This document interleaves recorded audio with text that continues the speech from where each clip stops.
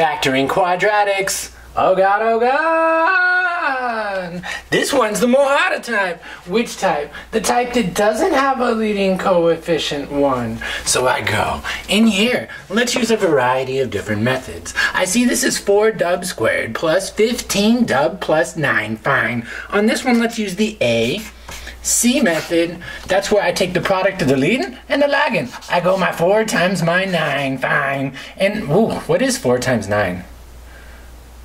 36. And then I break it down. Oh, that's 1 and 36. That's 2 and 18. That's 3 and 12. I'm looking for the factors of 36. Because that product was positive, they need to add to be 15. Looks like I have 3 and 12, so I can stop my factorization. So then I go and I rewrite that 4 dub squared, and then the signs are the same and they're both positive, so that's a plus 3 dub plus 12 dub, and then that's plus that 9. Fine. What did we do? Nothing. Whoa!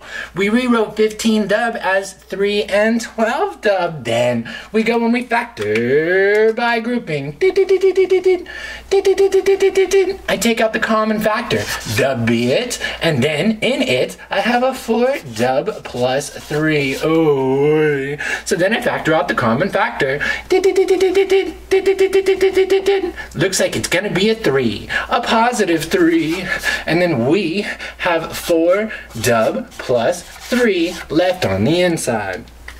And we see we can continue on in our factorization. I have a 4 dub to the third and I can factor it out. 4 dub plus 3. When I said 4 dub to the third, I meant 4 dub plus 3. All right, now that we have gotten that out of the way, we can write the leftovers right there. So that's a dub plus a 3, and then we are done. Box and flower. We have attained fully factored form. Let's come on up over here. Whoa.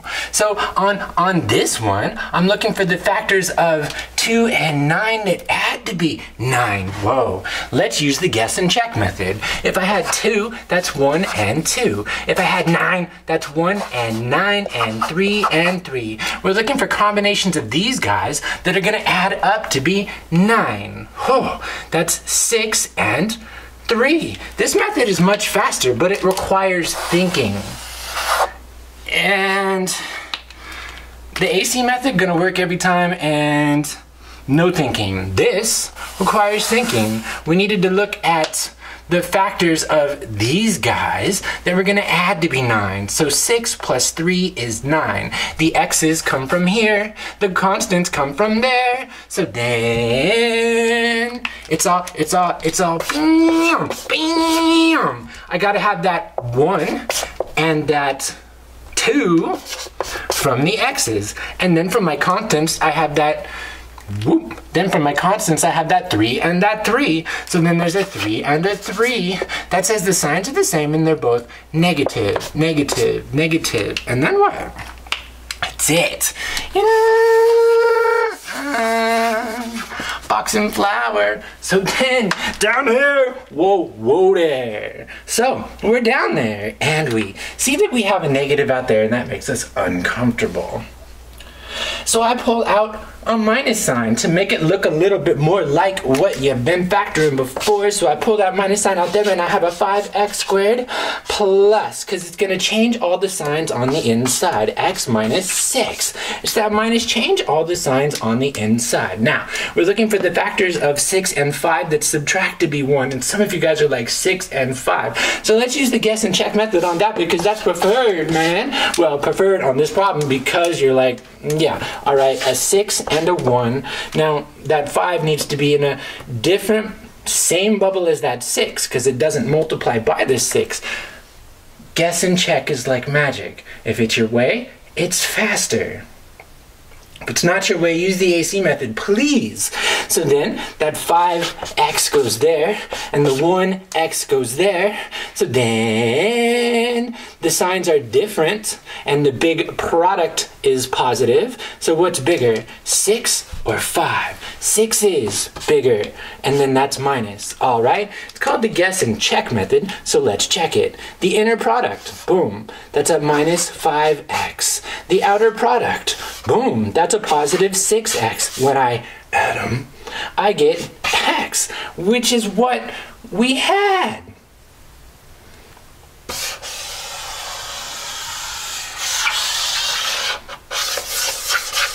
Box and flour. Then, down here, whoa. First rule of factoring, never talk about factoring. And then after that, factor out a common factor. We say shay, that shay is in all of these shay. So we pull out that shay. And then left over on the inside, I'm gonna have a 20b squared minus 13b minus 15. Church. Now, guessing and checking on that, sure, we could, but let's use the AC method to go back to where we started. We take the product of the leading and the lagging, so then that's a minus 300. Where did I get that? That's 20 times a minus 15. Now, let's check. Yeah. Fingerprints. Let's ID this example. So we're looking for the factors of 300. That's subtract to be 13. If you see it right away, just go to that. Otherwise, break it down. That's 1 and 300. That's 2 and 150. That's 3 and 100. I go 3 to 100 quick. Okay, and then I keep going. Can you, yeah, you can see this. 4, does 4 go in there? Sure. 4 and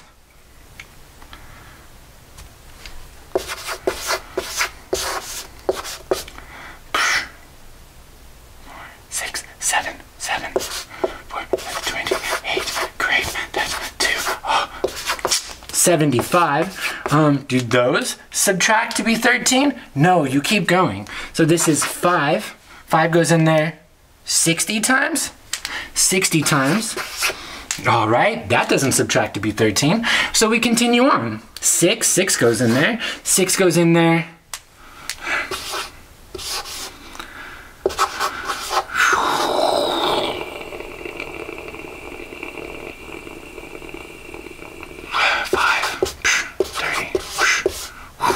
$50 times. Man, we just need to keep going. What goes in there? 15 and 20 subtract to be, no, too much, so it's less than 15. I'll just keep going. What about 10 and 30? That's not gonna work. 6, 7, 7 doesn't go in there. 8, 8 doesn't go in there. 9? Does 9 go in there? 9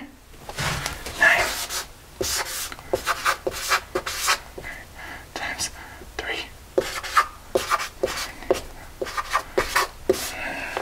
9 doesn't go in there. 10? 10 does go in there.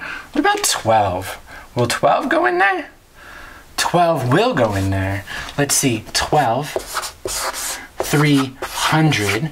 So 12, that's 2, that's 24, that's 6, 0, that's 5. 25 minus 12, is that, yes! Boom. 20b squared minus 15, So that's 12 and 25. Can you still see that down there? Oh, that's going to be close. So those do subtract to be 13. That says the signs are different and the big one's negative. So that's going to be a minus 25b plus 12b. All right. And then I bring that c right on down front. Oh. So now I'm going to factor each one of these by grouping. And I pull out a 5b. And inside we see that that's a 4b minus 5. a positive 3. So I pull that positive 3, and I have a 4b minus 5. Now that I got that 4b minus 5 and that 4b minus 5, I can pull that out here. 4b minus 5. And then my leftovers here, a 5b plus 3. And then I bring down my c, and I put that c down there. And I've got fully factored form.